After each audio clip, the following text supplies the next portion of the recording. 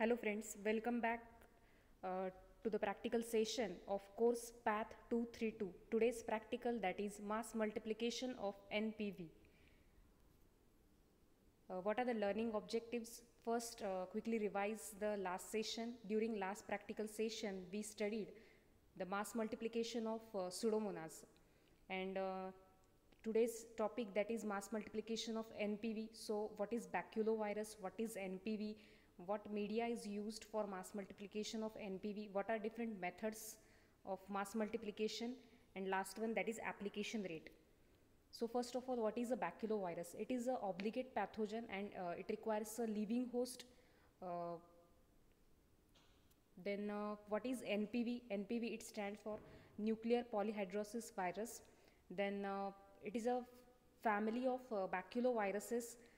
It is a virus which infects or affects the moths and butterflies.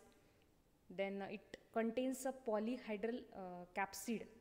It is a extremely stable protein crystal which protects the virus in the external environment, and it dissolves in the alkaline midgut of the moths and release the virus particle and infect the larvae.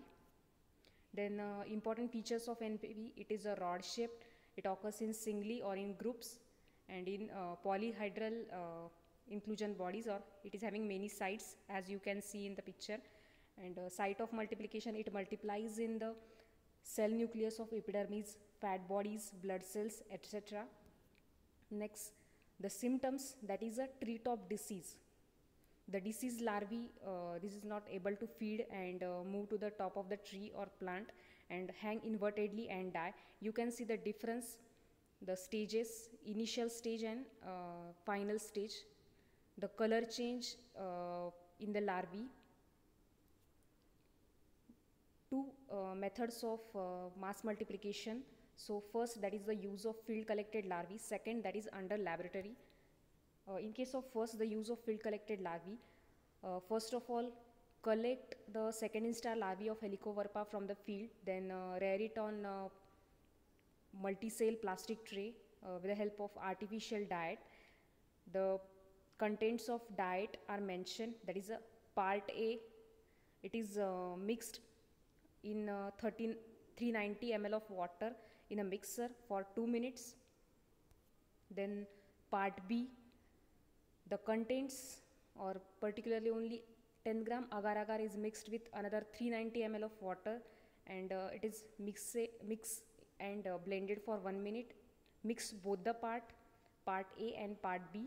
Then in case of part C, 3 gram of ascorbic acid, 2 capsules of vitamin E and multivitamin complex, and 2 ml of 10% formaldehyde solution, and also 0.25 gram of streptomycin sulfate. These are added at last and mixed for a half minute. So diet is prepared. The consistency, it is a semi-solid, and it is immediately poured into multi-cell tray. Allow it to cool and solidify.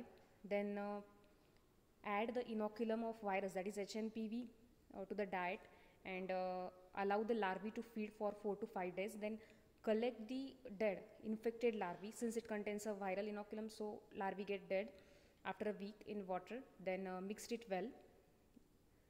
Centrifuge it to remove the debris and retain only the virus particles. This was the first method, that is the use of field collected larvae. So let's see the second one, that is under lab.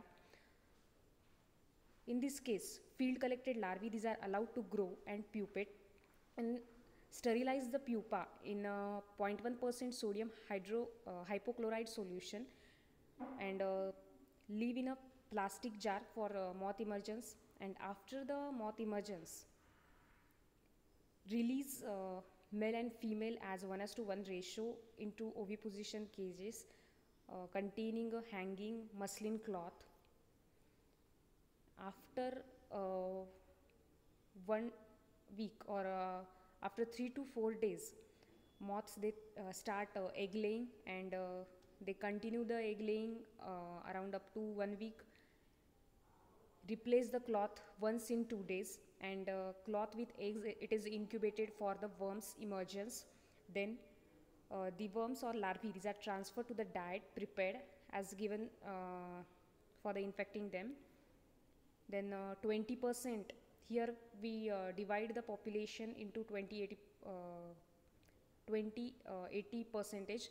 The 20% should be rare on diet without contamination to maintain the host culture, or without virus inoculum 20%, and the remaining one, it is given the viral inoculum. So for getting purified virus, the cadavers, these are macerated in a mixture. Then centrifugation is done at 5000 rpm for half an hour. Then the upper portion, that is supernatant, which contains the virus, these are filled after calibration of polyhedral inclusion bodies. Then count the viral concentration by counting the poly inclusion bodies, and decide the larval equivalent, that is LE. So what are the application rate and when to apply? It is effective against early instars of pest.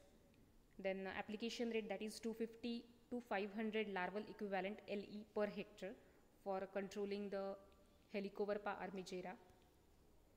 So we studied the mass multiplication of NPV. What is NPV, what is baculovirus, what are different methods, how media is prepared and how to apply it, and the application rate. Thanks for listening. Take care.